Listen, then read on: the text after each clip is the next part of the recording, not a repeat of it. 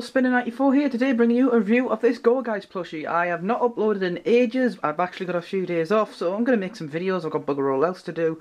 So, yeah, as I say, we're going to jump into this Gourgeist review. This is a Gourgeist plushie I managed to get in Japan.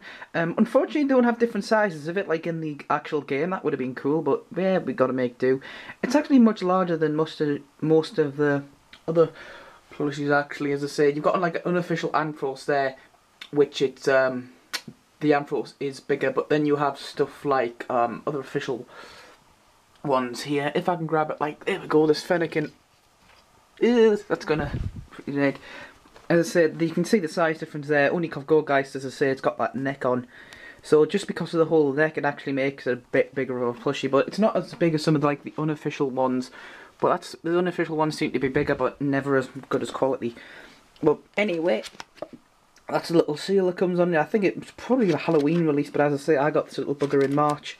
So we're going to have to see from there. One detail I do definitely like is that, like, didn't skimp out. They didn't go, oh, you only ever see the one eye, so we can get away with not actually putting it in. But no, they've actually got it there. And the thing's going to go flying. So, but yeah, it's quite a good bit of detail on them. The Pokemon Center plushies are always decent quality.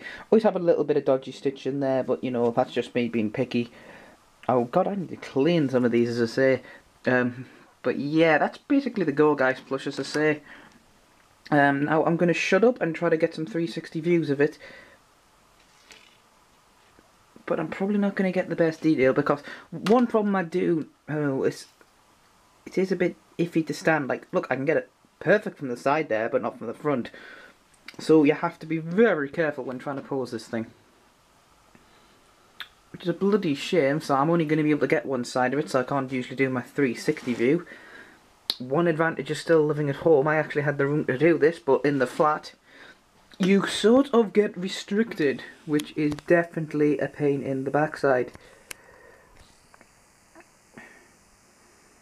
And I do need to take a bit better care of these. This does have a bit of fluff, and as I say, the plushies have been shelved up, and the Pikachus have invaded the row.